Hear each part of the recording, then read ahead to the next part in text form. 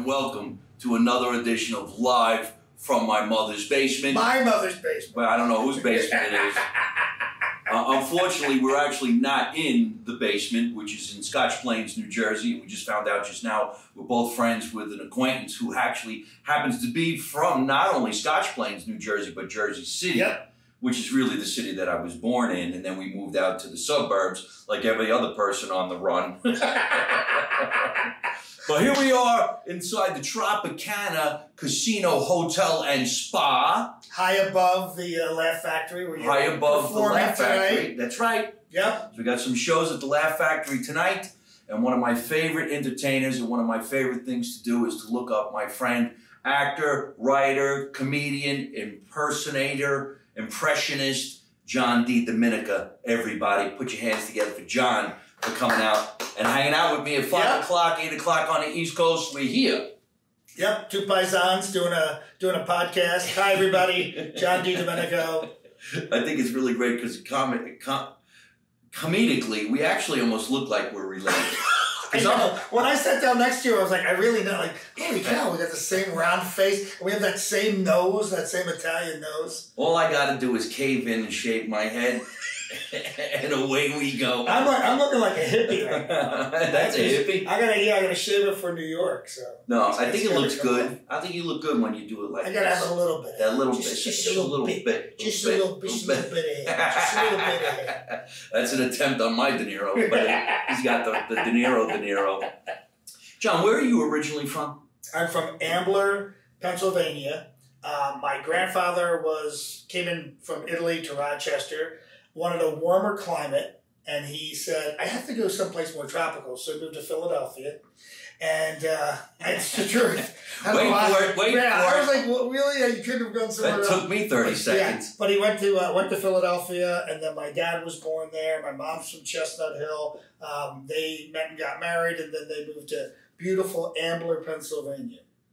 And it's a predominantly Italian town, so I grew up with a lot of... It's funny, sometimes you find Italian entertainers or singers and dancers and whatnot, and they come from a predominantly Italian neighborhood. Yeah, it's the truth. Because Scotch Plains was a predominantly Italian neighborhood because so many Italians from Italy moved into that neighborhood, they took it over, and it's wonderful. There's areas here in Vegas that are predominantly Italian, or they were at one time. Right.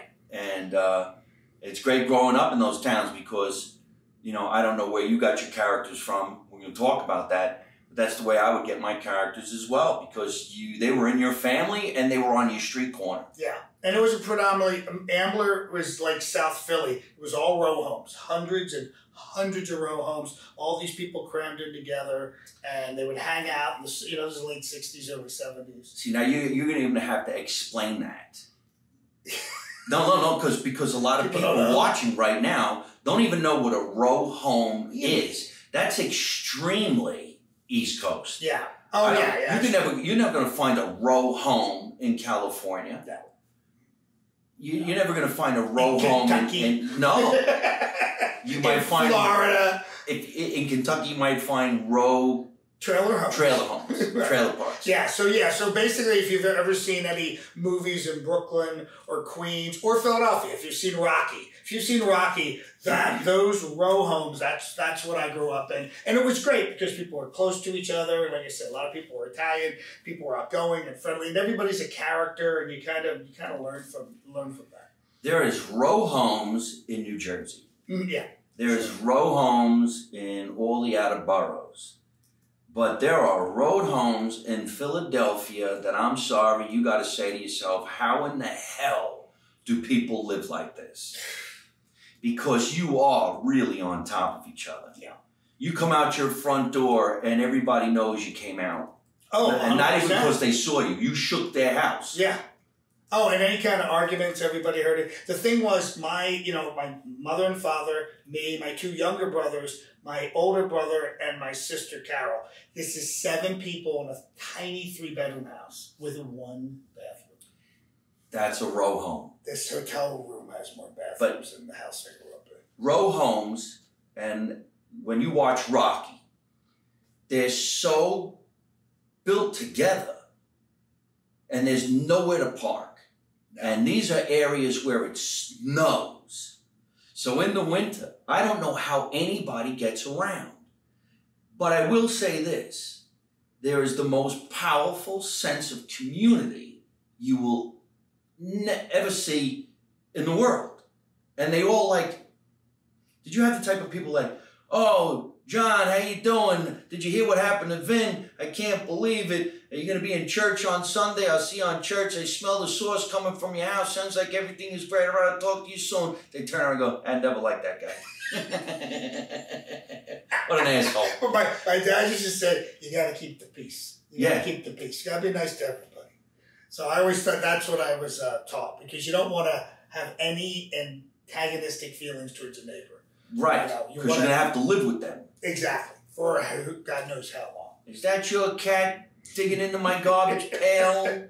And I was just wondering if maybe, But it was great to grow up with so many kids in a tight little neighborhood. And I have friends, I posted something I actually posted about being on here tonight with you, and people I grew up with, like from the time I was born, commented. Oh, is that right? Yeah, I'm still friends with all those people. You kind of, you're so bonded together because you're literally sharing a firewall that's maybe 4 inches apart. That's the firewall. Like, then your neighbor, your next neighbor, your next neighbor, your next neighbor. So you get very close to people. Here's something that you would hear in a row home back in the day. Watch, we'll play this game. We haven't never done this before, right? We'll play this game. You got any sugar? Or if it was summertime, you wouldn't even knock. You would just walk in. Hey, can I get into a little sugar? You have any milk? Milk? You have any milk? Who borrows milk anymore? When you're no, not now. But when you're a kid and you run out, your neighbor is, can we get some milk before we get to the store? I remember my mother going like this. Listen, go downstairs and ask your cousin Josephine for an extra cup of sugar. And then you were afraid. No, Dame Josephine got a mustache. She's always going like this to me. It's great that we had, even though it was weird, there weren't that many corner stores, but the few that were there were all great meats and cheeses and hanging and, the Italian soccer team and the buckets of olives. It was great. You remember when you went to the corner store, you knew the name of the person working behind the counter, and he knew what family you came from. Oh, yeah. 100%. And he came walking in, and that's when they said, hey, how's your mother? I heard your mother fell down the other day. Tell her to, the Supersada family gives the regards. And what'd you come in here for? They already knew. You wanted the bullet rolls. We used to call it the bullet roll, which was a nice Italian roll sausage of bread and sausage. You remember when sausage would be in bread? Oh my God, yeah. What was it called? Sausage bread. Yeah. Pepperoni bread. It came in the bread. You ordered it that way. It was great. Remember, I'm hungry already. Yeah. Son of a bitch. You guys see, the thing was where we had these corner stores, they made the best hoagies. The best hoagies. See, that's Pennsylvania. Yeah, it's a Philly thing. Now we never said hoagie. But you had sub sandwiches. Bullet roll. It was called a bullet because it was shaped like a bullet. Yeah. After that, there was a lot of crime in the area. Your area. I remember when we used to have, and I really did have this, and I don't think I'm even old enough to have been such a part of my life, but you had the piece of wood with the skates underneath it. Oh, yeah. And then what do they call the thing that held bottles? A crate. A crate. Yeah. A wooden crate with a handle across the top. And for decoration, you took some bottle caps and you put it around. And you went up and down the street. And it was made of concrete. And you made more noise, sparks coming off the wheels. Right? Yeah. Like you were in the 1940s. But we weren't. It was 70s. Yeah.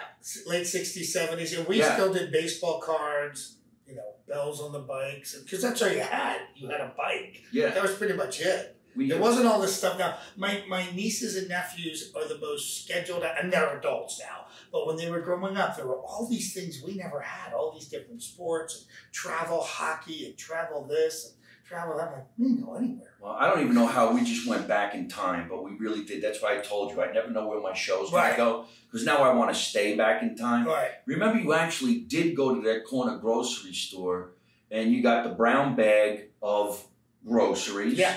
And you put it on that scooter. Yep, the list. Yeah. That she rode half an Italian. And the thing was, if you ran out of, if you didn't have enough money, she gave you some money, but if you didn't, he'd say, don't worry about it. Yes. Get me next time. That was a very common thing, because we're going to be there the next day. We would be back possibly the same day. You know, we were just. How's my credit? Yeah. Credit. That wasn't even a term that was used. They took care of it. It was always taken care of at the end. So it was great to have that kind of neighborhood. You know, it's funny that when you think about the row homes, and you think about the way you grew up, you could be going down the street on that piece of wood with the skates, and a neighbor would pop out and say, "Are you on your way to the corner store? Could you do me a favor? Pick me up a half a pound of bologna." Right? Not only that, someone would say, "Can you give me a pack of cigarettes?" And these as an adult, because they would know you go to the store, so you get a pack of cigarettes. All right. Which I always thought was fun. Nowadays, it would be like criminal having an 8-year-old get a pack of cigarettes. But we did that. My mom smoked. My dad smoked. That is fucking hilarious. Yeah. And we never thought about it. You remember that? Yeah. Could you do me a favor? Get a pack of smokes for your father. And they gave them to you. Yeah, they gave them to us. And then we go back to the house, and there were ceramic ashtrays filled with cigarette butts. Yes. In the living room. In the living room. Next to the couch with plastic on it. And a TV with wire antennas on top that you only had channel 1. Isn't that amazing? And the guy behind the counter gave you the spaghetti, gave you the meatballs, he gave you the pepperoni bread. And where's the pack of cigarettes? There you go. Slice in the... Yup. The provolone. Oh, man.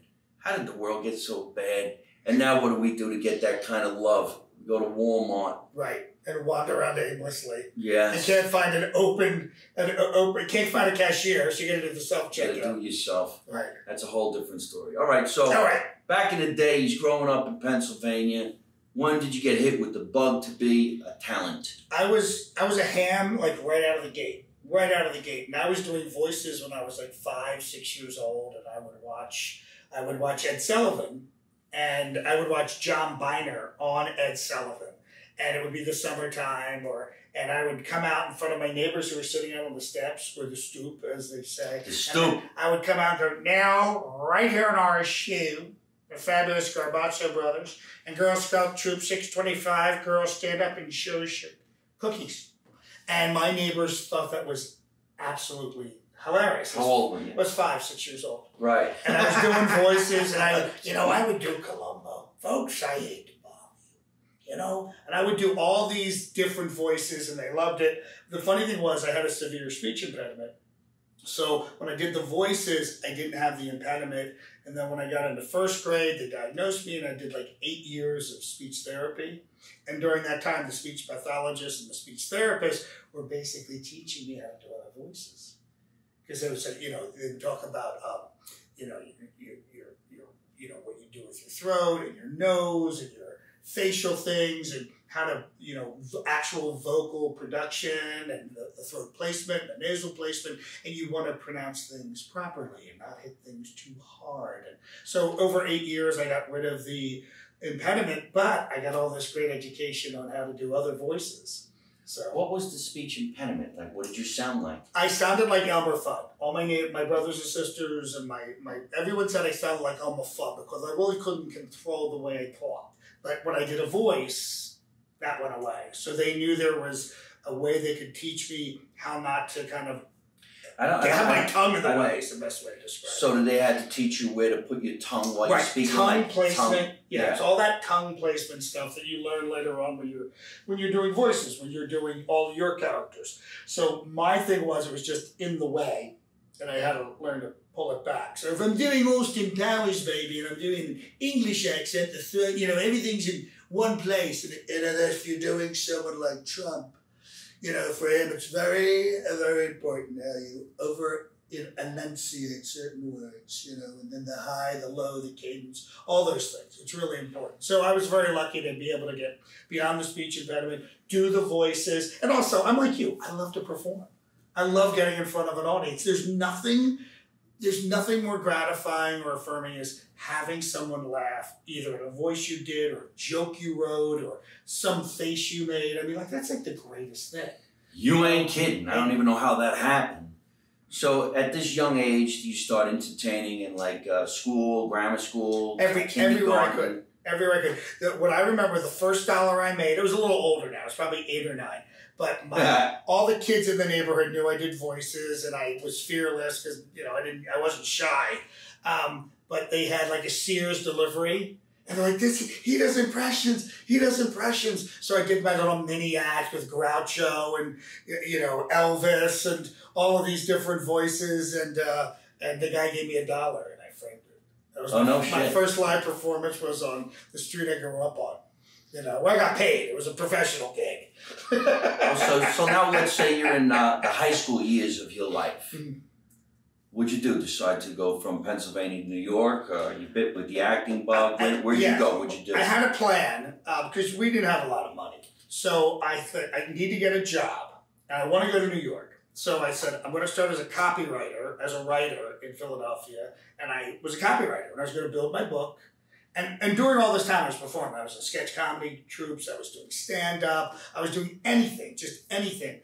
And once I had my book, I was going to move to New York and have some money because, New York's so expensive. And I hated it. I hated having a job. I did it for like a year, ended up in this comedy troupe, and we actually started getting gigs around the country. It's called Schizoid. And I was able to start... In New York City? No, in the Philadelphia area. Right. But we ended up in the Virgin Islands performing at clubs there and places in Delaware and New Jersey. And I was like, I like sketch comedy. In the entertainment business, you never know where you're going to end up. You never know. You're living in a row home, and before you know it, you're on an island doing sketch comedy. But it was so cool. Like a guy, for me, I'm like in paradise doing sketch comedy, and I'm getting paid for this, and staying in a hotel was like, within the sketches you were doing, were you doing just straight sketches, or were you doing impersonations? I was doing impersonations. I had a whole sketch called Bad Pickup Lines. Me and another guy, John Monforte, was a great comedian. And we would just be at a bar picking up all these women. We had the worst pickup lines. But it was a funny sketch with a payoff at the end. Right. So everything worked out. And I would try to put in as many characters as possible and add my stuff in.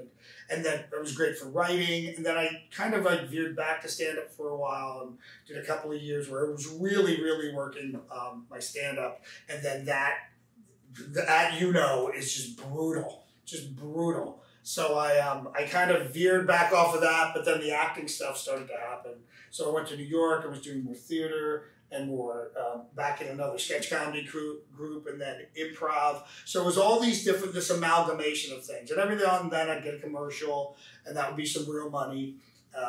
And that, so it's always this process of, working and how is it over here, and how is it over here, and how is it over here, and you kind of run it all together. And I really lucked out, years later. And I made a living. I've always made a living. But, when Trump announced, I was just in the right place at the right time because I started doing him in 2004. So I had a really long runway, and I had already the wigs and makeup, and a lot of people who were watching. Well, when did you decide that being an impersonator would be the way to go? Because now let's backtrack just a little bit. Yeah. I met John, everybody, because of another impersonator, Robert Nash. Right. And Robert Nash was well known for doing Robert De Niro because he looks like Robert De Niro without even saying anything. He's got the perfect little pimple waiting for him, and he makes the face, and he just like a young De Niro. Yeah. So I think he came to one of my shows here at the Tropicana. We became friends. We started doing some sketches, and that's when he told me about you. Right. And then I remember going to your house, and I saw your closet with all your wigs and outfits and people.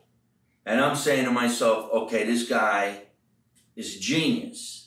Because I saw you doing Trump, and I figured, well, he does Trump. I got a De Niro guy, I'm going to have a Trump guy. And then I saw your closet. I'm like, wait a minute.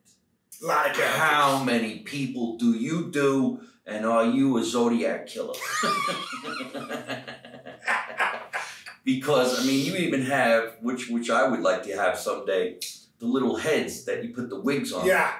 And that collection, I think, in anybody's closet would be petrifying. Yeah. Because there's got to be, what do you have, 10 wigs? 15? 30 at this point. 30 wigs. Yeah. And the outfits. Yeah. So now I'm thinking, okay, this guy's a phenomenal Trump impersonator. Then I saw you start doing the other people. You just gave us a taste of one of your first impersonations. Yeah, Columbo. Yeah.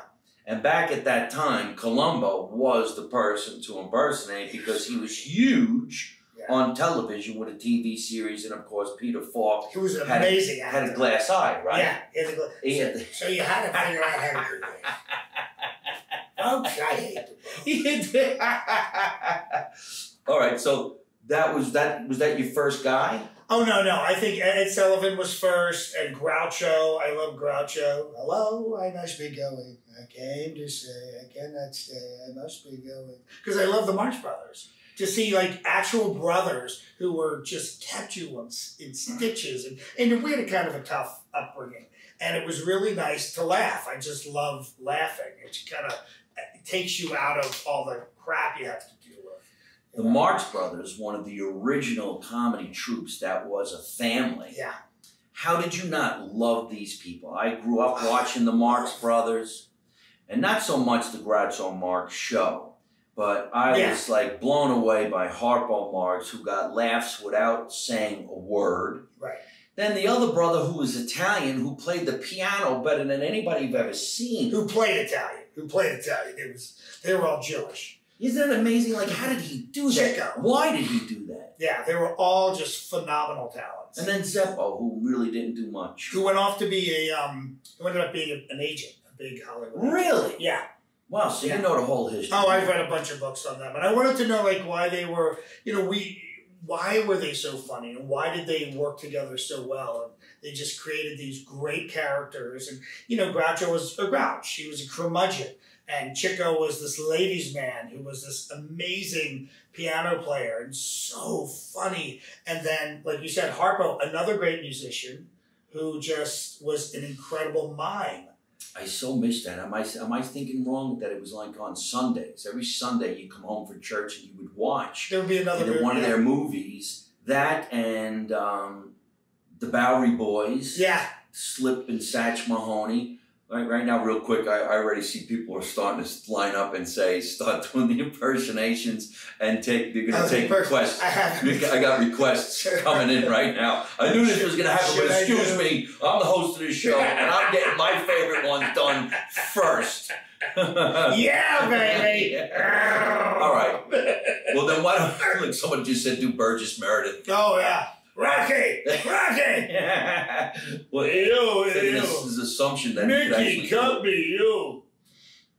Why don't we do something like that? All right. So, why don't you do your first impersonation that you've ever done? Oh, wait, hold then on. definitely do. Johnny Carson.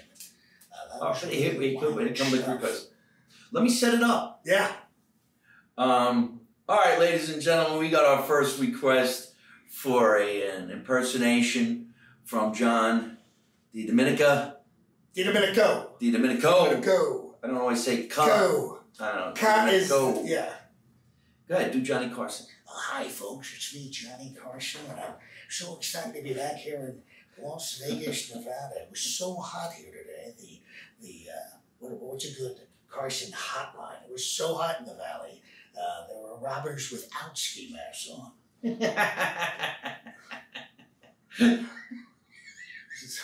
Someone at the police department stole all the toilet seats. They've got nothing to go on. Right down. I actually am a big fan of, and I want you to do this.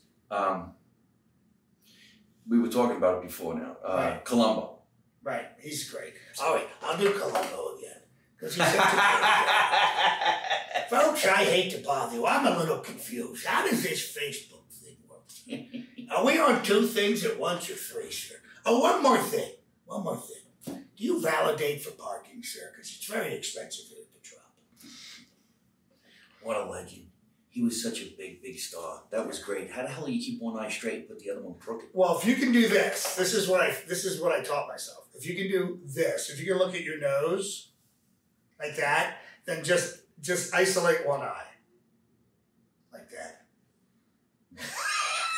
I can't see a thing. You look like Bert Lahr from The Wizard of Oz when you did that. Who's Bert Lahr? He was the Cowardly Lion. Oh, really? Yeah. How did I do it? Yeah, I don't know whatever you did. That's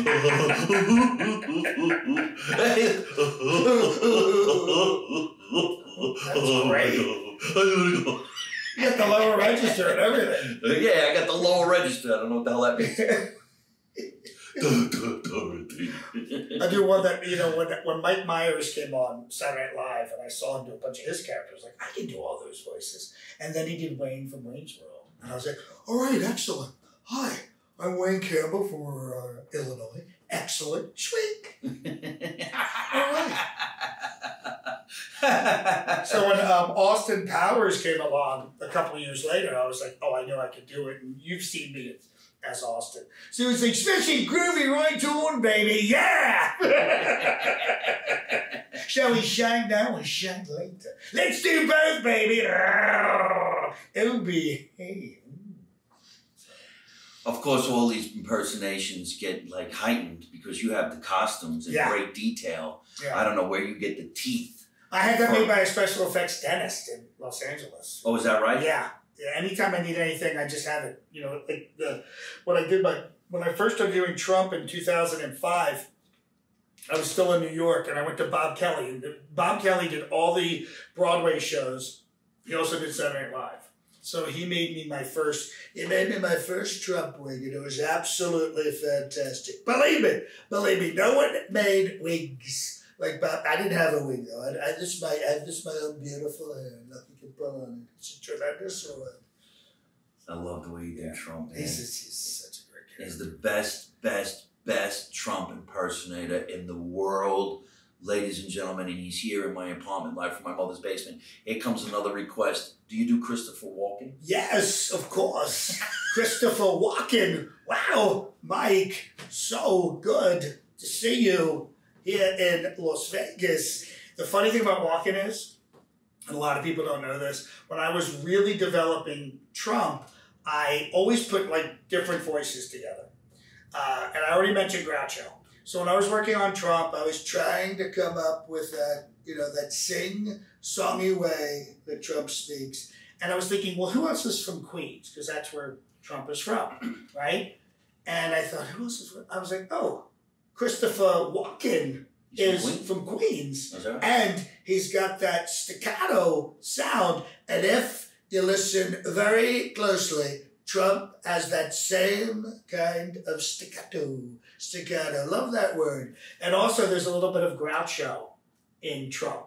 Where's Groucho from? Groucho is from the Upper East Side. No kid. Yeah, so his thing was, hello, I must be going. I came to say I cannot stay, I must be going. So if you listen to Trump's voice, he's got that sing-songy kind of, even though he's from Queens, he's got that kind of sing-songy way that he speaks in that very unusual cadence. So if you take Walken and you take Groucho and you put them together and all those other elements, that's how I put my Trump together. Everybody does some things a little differently.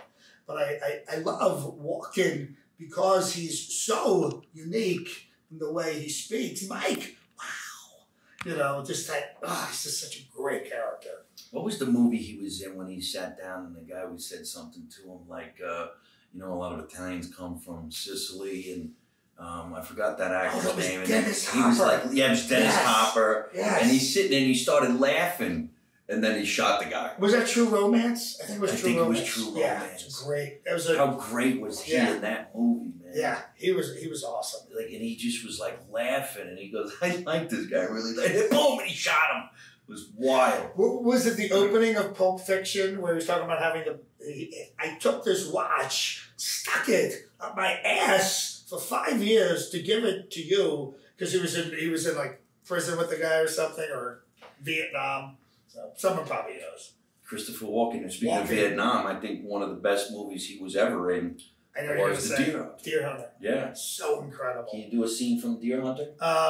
Well, I could just do just when he's freaking Yeah, right, out. right. It's a pretty heavy movie. Yeah. It's a pretty heavy movie. But Maybe it's just that's a not beautiful, for this type of show. beautiful film. Yeah. Okay, I'll blow my brains up. That'll be I used to impersonate the one guy who was in that thing that they put in the water, and he was like this, Michael, there's rats in here, Michael. Oh, that was horrible. Someone's asking for Nicholson.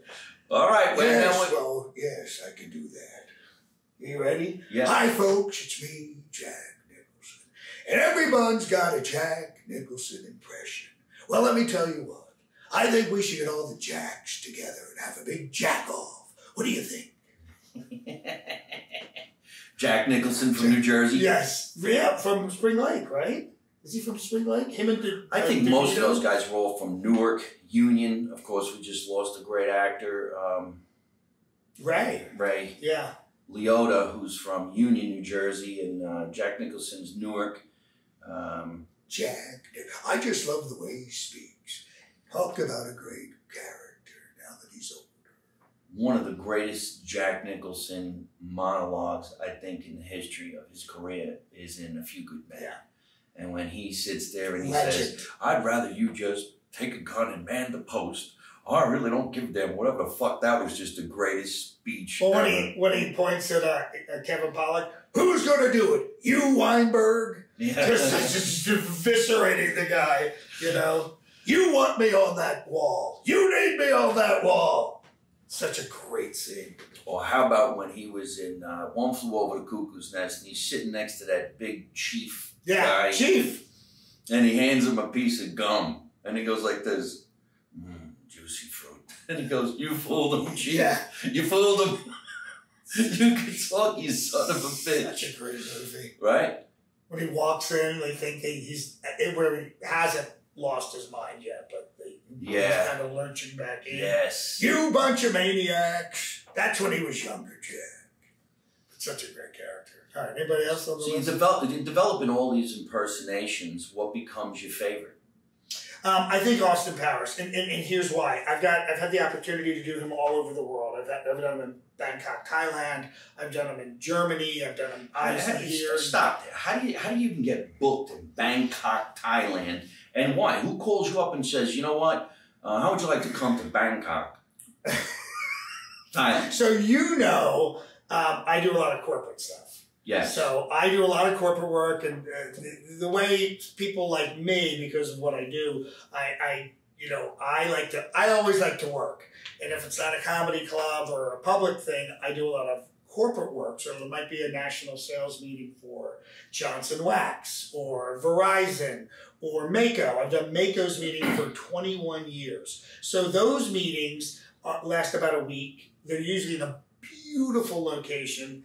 And I'll do 4 or 5 characters over the course of that meeting, those 3.5 days. So it makes me a better writer, a better performer, and I add more characters year over year. That's how I ended up doing Guy Fieri, baby. Holy moly, stromboli. You know what I didn't know mean? you did Guy Fieri. Love piece of taco grease, baby. Yeah, I got the wig made and the glasses and the earrings, which hurt like hell. So you have 30 wigs in that closet. Yeah. Is it because you have 30 different characters? At some point, I was doing a lot more. I used to do like Larry King, and obviously a lot of these things have aged out for audiences, especially corporate audiences. But when you do like franchise companies, those guys are a little more middle aged and they have a longer kind of memory of the characters that I love. I like classic characters. Oh, Al Pacino. Yeah. That's a good one. That's coming from our friend from Autism Radio out of New Jersey. So do you do Al Pacino? Yes, I do Al Pacino. But I gotta be really loud. That's all right. Go ahead. Do whatever you want. All right. So if you ever saw this, I love the way he kind of expands words. So if you ever saw The Devil's Advocate, he does this great scene about about God. God is an absentee landlord. God's got you hopping from one foot to the next. God doesn't care. But that's late Pacino, because Pacino's voice has changed so much over the years. But I love that hoo-ah, that whole later thing where he's just really over the top. Isn't it amazing how his voice did change so much? Because if you watch him in The Godfather, it was so like down, so quiet, reserved, and then all of a sudden now it's kind of like. How about John Travolta? I've never. I guess that would be more of the John Travolta from Welcome Back, Kotter. You know, but I never really focused on him. I didn't think it was a big voice. But there's a little bit of when Travolta spoke, I always felt there was a little bit of like, you know, Stallone in there. Yeah. You know, Mr. Cartel, yo, how you doing? You know. I guess, like everybody else, they phase out. Yeah, they do. So not a certain generation of people wouldn't even know Welcome Back, Kotter at all. But what a great Wasn't show. That the greatest show? Yeah. Even Gabe Kaplan was a legendary comedian, and you don't even know where the other guys are. Yeah, and you know, it's funny. When I was, one of the voices I did early on was Nixon. Because I had bought an album. The first album I ever bought was Nixon, A 4-Year Fantasy. And on that album, it was like 40 different voices with a guy named David Fry. You can look, the album's called Nixon, A 4-Year Fantasy. It was hilarious. The whole thing was like it was like a comedy show where he did a whole bunch of voices. And the person who did the remaining voices that David Fry couldn't do was Gabe Kaplan. Oh, was that right? Yeah, and I have that album to this day. And then within a few years, he got Welcome Back, Kotter. And it was, you know, that show was, the numbers were just staggering. And who did Gabe Kaplan impersonate many times on the show? Groucho. Isn't Yeah. that something? It's great, yeah. I wonder how they... The legacy of it. I shot an elephant in my underwear. How he got my underwear, I'll never know. Something like that. Right. We took some photos of my favorite line is, we took some photos of the native girls, but they weren't developed. Yeah. So you got all these people, and then, of course, the legendary impersonation that a lot of people did that really don't do too much anymore, Rocky. Yeah. And, you know, it's funny because my voice is pretty high. I'm like a tenor. But if I wake up really early in the morning, I can easily do Rocky because I got to get my voice lower. Yo, Adrian, where are my turtles? Cuff and Link. Yo, Butkus, help me find my turtles. You know, I love those lower register voices when I can do them. People are like Arnold, you know what I mean? I love the way he speaks, you know what I mean? He's so intense. Did you ever get requested to show up as like a Rocky or anybody? When I was, I've done Rocky. When I was in Philly, there was always a call for Rockies. A buddy of mine was like the official Rocky. There's a bunch of Rockies. Who? Because they made a documentary on him. Is it the same guy? He lives the life of Rocky? Yeah. What's I know his name? him. God. Cascuna? Yes. Yeah. Something like that? Yeah, I mean, he lives the life of Rocky. But he looks like Rocky. I mean, he really he looks like him, Rocky. walks like him, talks like him, and not only that, he gives you tours of in what the character. story. Yeah, he'll go to the neighborhood. I wonder what that would be like if you owned that apartment or that row home. Right. And you're like, look, Rocky's not here. Get away from my house. Go see this guy. I don't even know if they actually filmed the interior of Rocky in that place. Was it someplace else? It was a studio. Oh, okay. Now, wait a minute. Now, here comes a great impersonation request from my friend Joyce. Okay. Do you do Archie Bunker? Yeah. All right. But I haven't done it in like forever. That'll be called for Archie Bunker. But she was there, Edith. You dingbat, you. Oh, jeez. She's there. You with the lady, you know. Too bad we couldn't really go into, boy, the way Glenn Miller played. Oh, my throat's just like us, we had it made.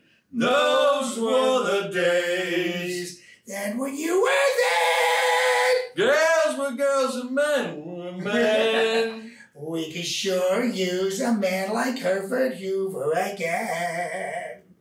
Didn't need no welfare state. Everybody pulled their weight.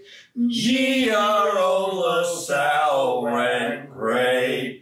Those were the days. You with the finger. All right, maybe I fucked that up for everybody. That was the best. Oh, jeez. I never been on key in my entire life. Yeah. There was a lot of Archie in my dad. He was a World War II veteran. Archie Bunker was the greatest character on television. I mean, come on. Yeah. They were rich to us because they had a detached single home. Yes. No, that was a row home. It was a row home, but they were row detached though. They didn't have, the exterior. They had an alleyway. Yeah, they had an alleyway. They had an alleyway, but they didn't even have a driveway. They had an alleyway. Where was that supposed to take place? That was Long Queens. Island? Queens? Yeah. Isn't it funny some of the biggest hits were always New York? Right, and they were never shot there.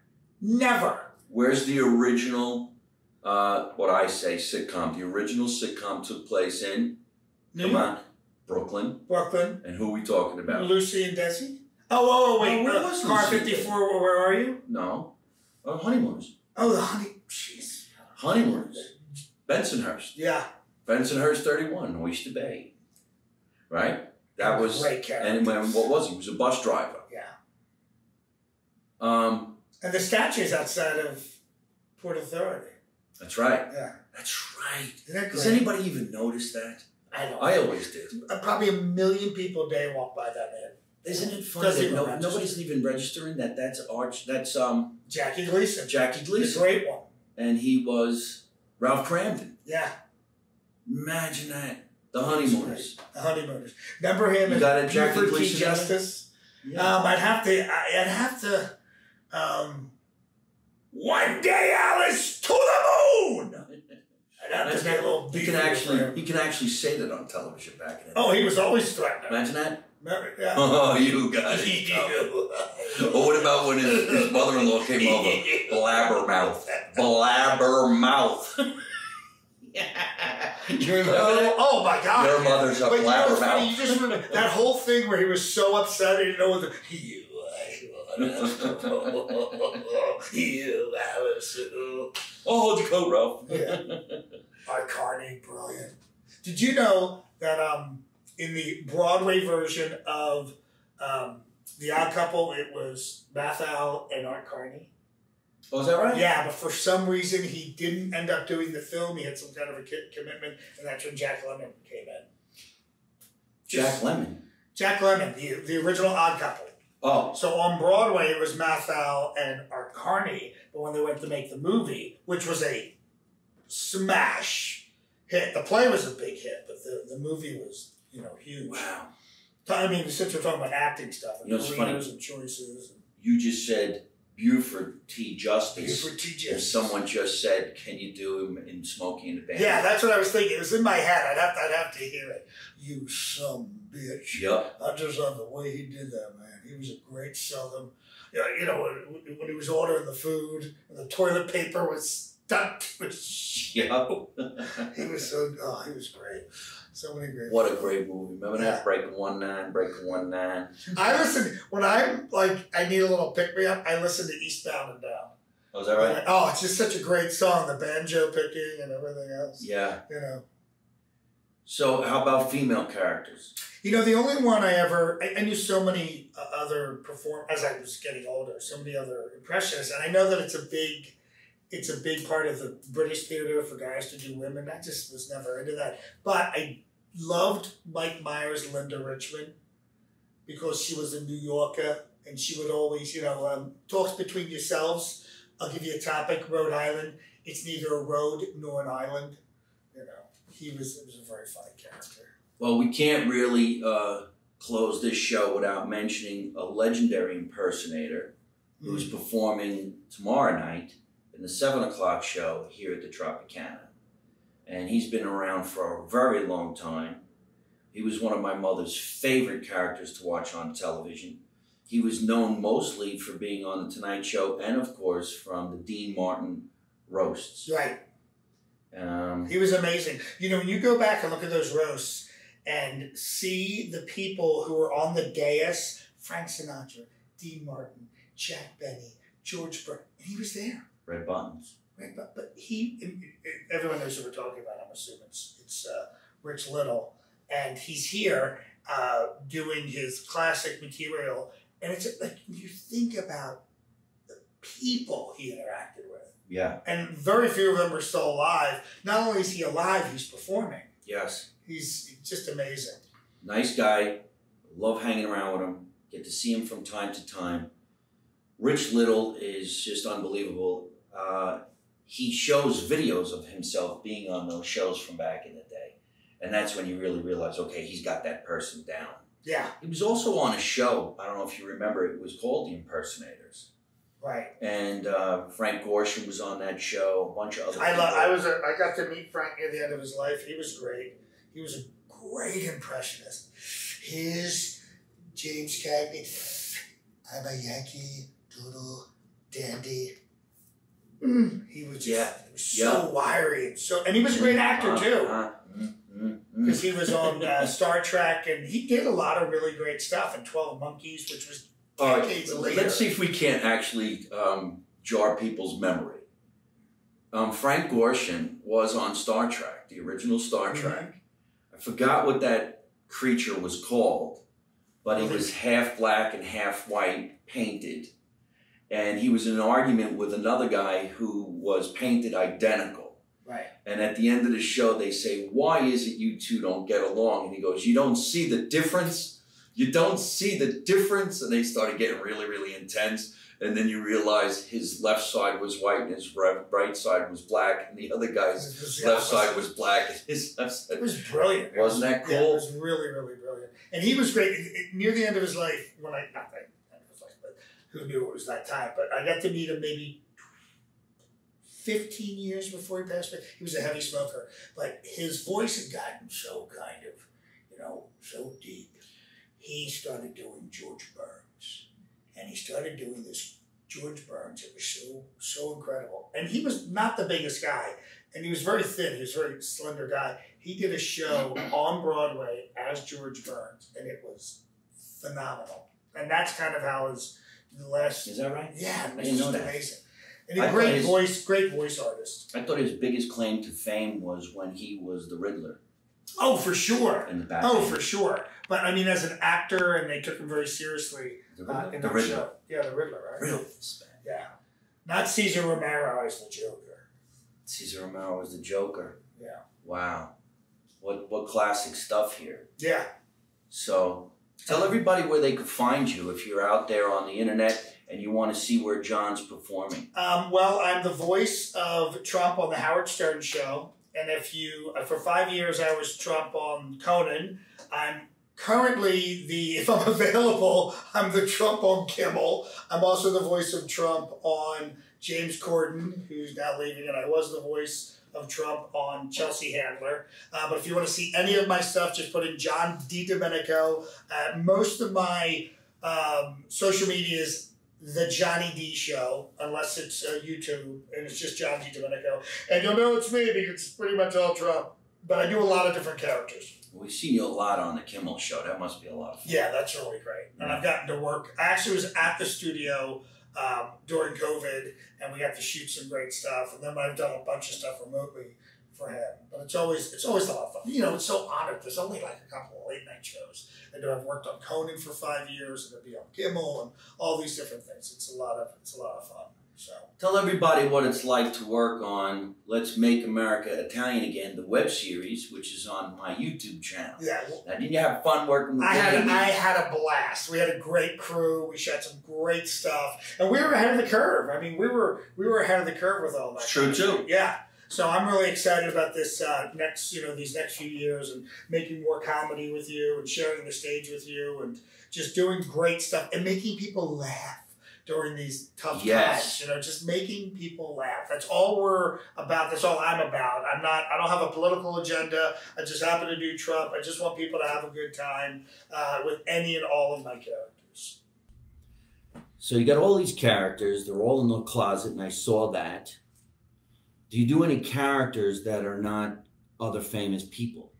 I used to do a nerd character called Melvin. You look like Fire Marshal Bill. Yeah, he's just a very nice guy. You know what I mean? He thinks a lot of himself.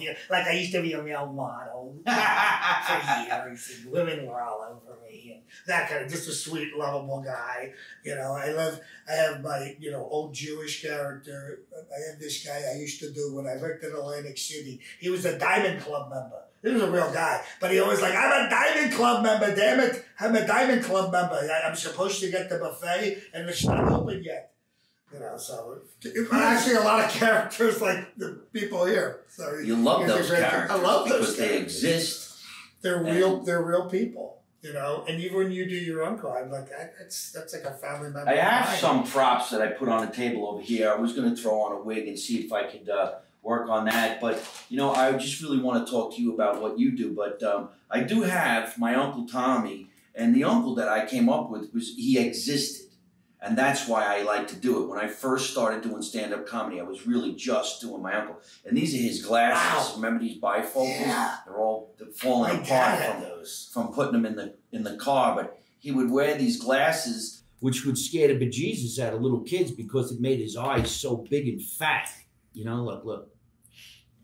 Huh? Where the hell's your brother, stupids? He called everybody stupid. Somebody would come out of this is actually his pipe, sounds like right? And he would go like this. What? Listen to your Uncle Tommy, otherwise you're gonna grow up stupid. You're nothing but stupids. Everybody's stupid today from back in the day. Do the pipe again. That's how my grandfather would have his pipe. Is that right? Like that, yeah. But I had 16 brothers and sisters. And in the morning, we only had 10 pairs of shoes between us. So if you didn't get a pair of shoes, you had to walk to school in your socks. And we only had 4 pairs of socks. So in the morning, if you didn't get the shoes or the socks, you went to school barefoot because you were stupid. Those guys all love stupid and moron, and they just like love to. It was inspiration from my uncle when I was a kid. You ain't gonna be nothing. You're gonna be stupid your whole entire life because that's what your mother and father created. Stupid kids. Stupid kids. My grandfather had this super thick Italian accent. They didn't teach any Italian to my dad or my uncles or my aunts or anything. And he would say, everything America. And then he would speak to my grandmother in Italian. In Italian. Yeah, because it was a lot, you know, this was a different time. You know, my dad was born in 23, so Italians weren't really beloved. Yeah, right? You know, weren't the beloved people they are now. But we are now. Yeah. And some of the best entertainers come from an Italian background, especially from the East Coast, like John and I, who are from Italian neighborhoods with row homes on the East Coast. All right, let's get going. One more time, John. Tell everybody where we can find you on the internet and laugh a little bit. Find me on the internet, John DiDomenico. Most of my social media, it's the Johnny D Show. But, you know, follow me. I'm always putting out new content. I'm on TikTok. I currently have 6.1 million followers. I'd like to get 6.2, and I need you to do that. So if you love short comedy, TikTok. If you love long form, go to YouTube. For everything else, find me. I'm always putting something out and sharing wonderful stuff like this interview with this guy who I've known, and we're going to make more content and more comedy. Millions, I tell you. Millions. All right, thank you so much for coming down and hanging out. We got to get going. Let's make America Italian again, everybody. You know the platform. You don't know nothing, you don't see nothing, you don't say nothing. And how do I end every single one of my broadcasts? By always saying the same thing. Don't take no shit from nobody. Nobody at all. And listen to what he said. You didn't see nothing. We weren't even here. We weren't even here. Okay? All right? If anyone asks.